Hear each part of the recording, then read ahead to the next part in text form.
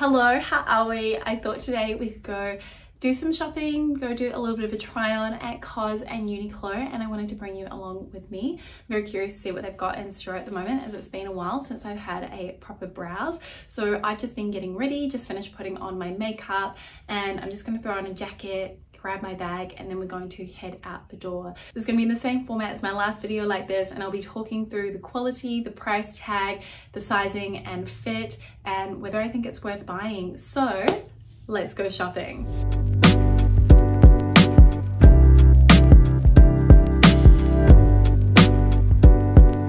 First up was Uniqlo, and as always they have a really good selection of basics in lots of different colors, so you're kind of spoilt for choice here. I went with the classic staples. We had to kick things off with the viral pleat front pants from Uniqlo. I've been meaning to buy a pair of these for so long, so I made a beeline for them as soon as I stepped foot in the store. I actually tried them on in two colors, so you'll get to see them both here. I really like the fit of these. I will say that if you are especially tall, then these are going to come up quite short on you and you may like to try another brand, but the price on them is really good. It's $60, though it is a polyester and viscose blend with a little bit of elastane in them. It does give them a real suiting feel, and it means that they will be easy to care for. I did size down. I'm usually an AU8 and I'm wearing these in the extra small or 25 to 26. What I tried on were these wide leg jeans. I'm usually 26 and I decided to try these on in the 24 because I wanted them to be fitted at the waist, and I'm glad I did this as I think otherwise they might have been a little bit too slouchy. I've tried them on before in the white and I loved them then too. This denim is 100% cotton, so that means it has no stretch. However, it is really quite soft and malleable. It's not very thin, but it's not super thick and robust either, like a really rigid jean. I don't think you can go wrong with a cotton shirt, and there was a wide array of striped options. I tried on this white and navy one, which almost comes off as charcoal here in the video. It's a nice lightweight but crisp cotton poplin with the contrast white buttons. Very classic, nothing to write home about, but a good basic to have. I tried this on in a size small and it retails for $50. I also tried on this pair of dark rinse jeans in what they're calling the slim straight fit.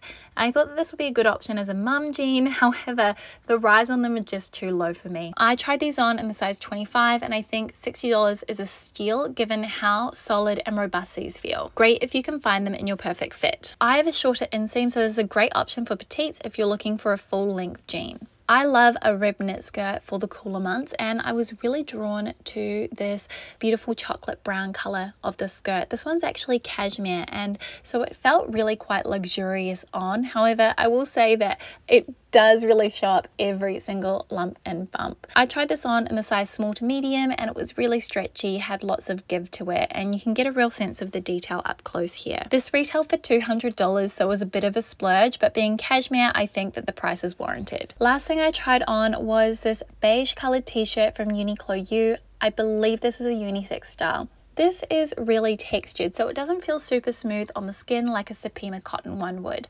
I'm wearing the extra small here, but I think the small would have been a better fit. As you can see, it comes up a little bit tight over my hips. Uniqlo tees in general are brilliant, and the price is always really good too. I could have tried on so much more in COS than I took with me to the changing room. First thing that I decided to try was this little cardigan. I thought that the pockets on the front were really quite cute, and I adore the tonal button detail. I think this really elevates a piece and makes it look and feel more expensive. This is made using responsible wool. I didn't find it itchy on the skin at all. I'd say it fits true to size for a boxy fit. I have on the size small and it retails for $150, which I think is fair. Obsessed doesn't even cut it when it comes to this jacket. I thought this was unbelievably chic. It is a cotton and polyester blend, primarily cotton, and it has this really weighty feel to it. You can tell it's more of a technical fabric. I'm wearing it here in the size small and I really like that crop length. I think it's very chic, and while I do wish that they used a different closure other than snap buttons, I appreciate that the exterior is a matte black to match the fabric. This retails for $150 and I would snap this up in a heartbeat. I think if you're looking for a really beautiful skirt for the office, this is a really lovely choice, especially because it is a predominantly wool piece. It feels really luxurious and really elevated, and that side pleat detail feels a little bit more special than just wearing a basic pencil skirt. This one retails for $175. It fits true to size, so it fits a little bit lower on the waist or more of a mid-rise. I would say that this is fair given that it is more of a premium suit suiting style piece. I thought that this particular dress was really cute, almost like a boiled wool mini dress with these sculpted exaggerated sleeves and then the flared out skirt, kind of like a tennis dress, but feels a little bit more special. The way it nips in at the waist, it just really snatches you in there. This is quite expensive at $250. It is a wool and lyocell blend, which is what gives it a really soft hand feel. I'd probably wait for this one to go on sale, but I think what you're really paying for here is the beautiful design. This is a dress I came into COS to try on and may look familiar to you, very reminiscent of the Prada nylon mini dress, but at a much more budget-friendly price point. I really like the wide square neckline, the fact that the pocket at the front is functional, and that the back is actually a ponte fabric, so it's not full nylon and it gives it a little bit of weight. This one retails for $150 and I think that that is passable. I'd maybe want to pay a little bit less, but I do appreciate that COS do tend to use more premium fabrics. Alright, so I've just gotten back from the shops and I thought we could do a final little debrief on the items that I tried on at Uniqlo and COS.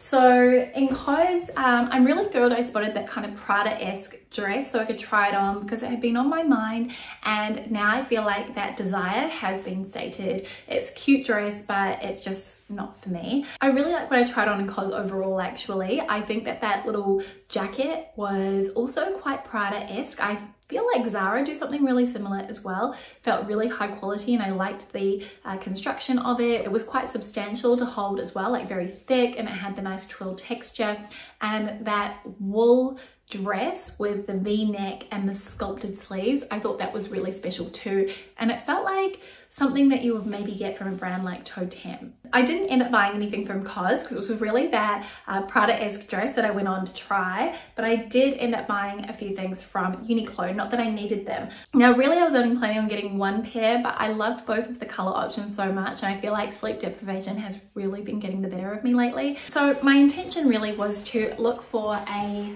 creamy colored or off-white pleat front trouser like this that did have a straight leg that was full length for the autumn winter months, because I've got something that is very spring summer appropriate, but it just feels a little bit off when I pair it with those more kind of heavier woolen textures. I feel like this is really going to fill that gap in my wardrobe. The cut is really classic. I feel like the fit of them is really nice, like Uniqlo.